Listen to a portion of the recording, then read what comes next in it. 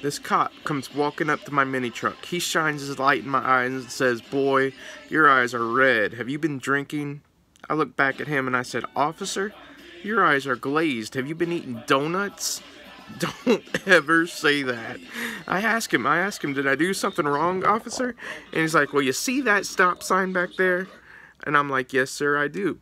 "Well, you failed to come to a complete stop. And folks around this city knows the difference between stop and slow down." That's when he yanks me out of my mini truck, started speeding me over the head with his flashlight. And he says to me, "Now, do you want me to stop or do you want me to slow down?"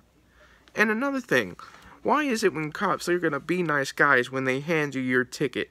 He walks back to his car, writes me out my ticket, walks back up to my mini truck, hands me my ticket. What's the last thing a cop says to you when he hands you your ticket?